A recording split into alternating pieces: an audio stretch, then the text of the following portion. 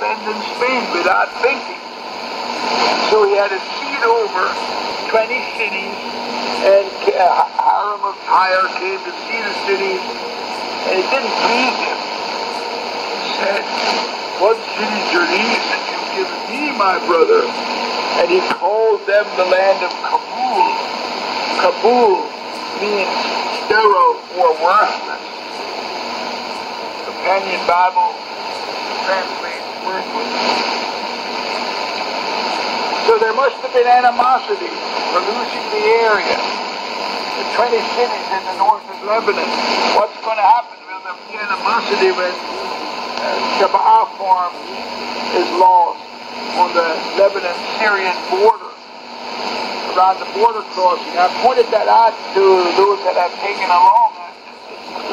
Those orchards, they don't really belong there. They're Israeli, but they don't really belong there. They're part of Israel now, but and they're going to try and keep them, but it looks like it should belong to Syria or Lebanon. And that's what they're contending. We want Shabbat farm. We want Shabbat farm. You're not supposed to have it. We want that land, those orchards and that field. It's interesting. Years ago, I came across a comment. I think